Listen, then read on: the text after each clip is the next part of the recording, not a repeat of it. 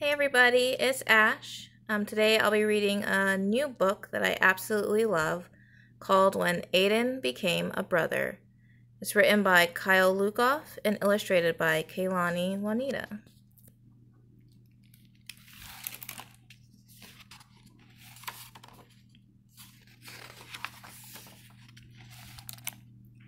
When Aidan was born, everyone thought he was a girl.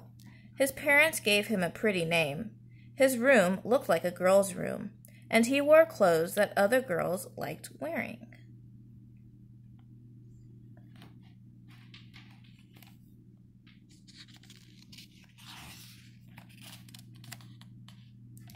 But as Aidan got bigger, he hated the sound of his name.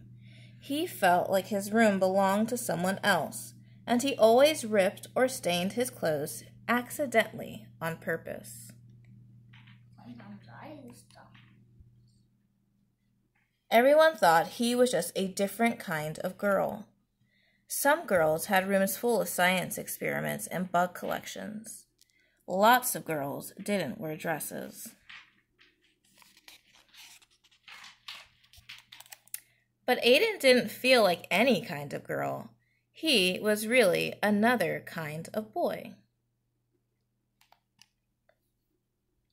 It was hard to tell his parents what he knew about himself, but it was even harder not to. It took everyone some time to adjust, and they learned a lot from other families with transgender kids like him.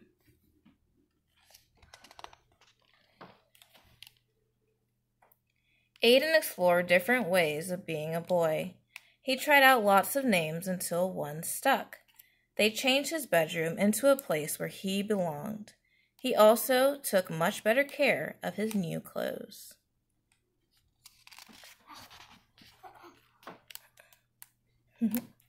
One day, Mom and Dad had something to tell him. "I'm going to have a baby," Mom announced. "A baby?" Aidan said. "Does that mean I get to be the big brother?" "Of course," said Dad, ruffling his hair. Aidan thought that being a big brother was an important job for a boy like him. He wanted to make sure this baby would feel understood right away. The baby needed clothes, so Aidan and his mom went shopping. There were so many choices. Would the baby like seahorses or penguins better? "Are you having a boy or a girl?" asked the lady. Aidan didn't like it when people asked if he was a boy or a girl, and he hoped the baby couldn't hear yet.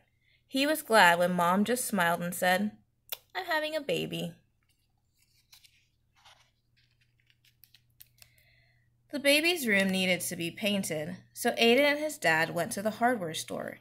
He chose a gallon of sky blue paint, and Aidan added a puffy cloud white. "Are you excited for your new brother or sister?" asked the paint guy. "I am excited to be a big brother," Aidan said. The paint guy looked confused. Aidan could tell that he wanted to ask a different question and was glad to have his dad there.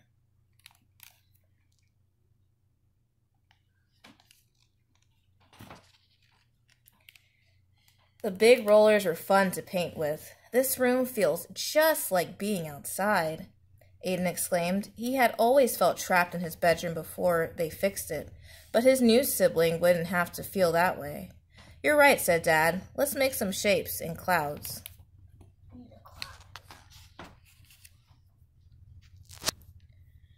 Every baby needs a name. Aidan loved getting to choose his, but he remembered that it had been hard for his parents to let go of the name they gave him. He looked for names that could fit his new person no matter who they grew up to be.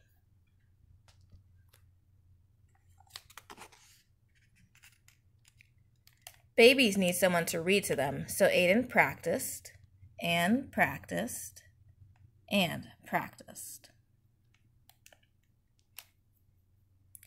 Dad wanted to teach Aidan how to change diapers. Maybe later," said Aidan. He decided that picking flowers for his mom was more important.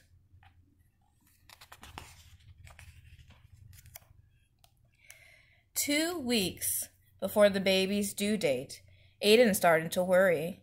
Maybe he should have picked different clothes. The blue walls might be too bright. He wished he could ask the baby which name they liked best.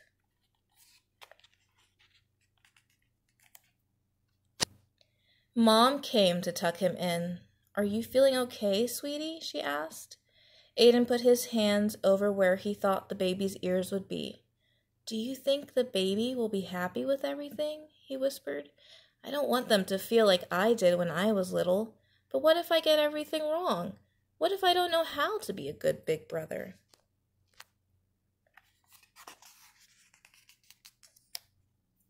Mom hugged him tight.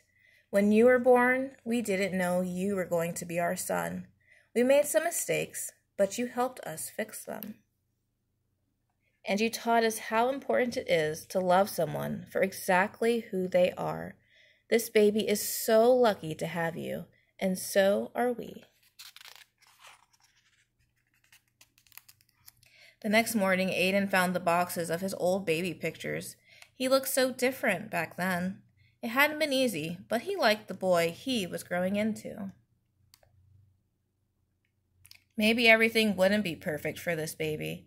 Maybe he would have to fix mistakes he didn't even know he was making, and maybe that was okay.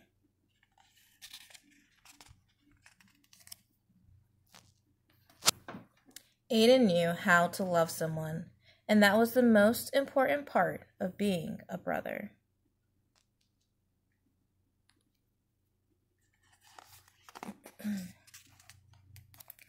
When I was born, everyone thought I was a girl, but my story is very different from Aidan's. I don't have a little sibling, but I do have a big brother. I liked wearing dresses, and it took me much longer to discover that I was a boy. Of course, some parts of my story are very much like Aidan's. That might be true for you too. If you're a kid who is transgender like Aidan, or transgender but not like Aidan, I'm hoping this story helps you understand what you're feeling and helps you talk about it if you're ready. You might also feel like Aidan in other ways. He knows what it's like to not quite belong, and you might feel that way sometimes too. People don't always see Aidan how he wants to be seen, and you might know what that feels like. Maybe you worry about making mistakes. Aidan is a transgender kid, but he's also just a kid like you. Life for Aidan and for all different kinds of kids will be full of growth and change. I don't know what the future holds for him, but I hope he lives in a world that supports and believes in him. Thank you for helping to create that world. I hope you enjoyed When Aidan Became a Brother.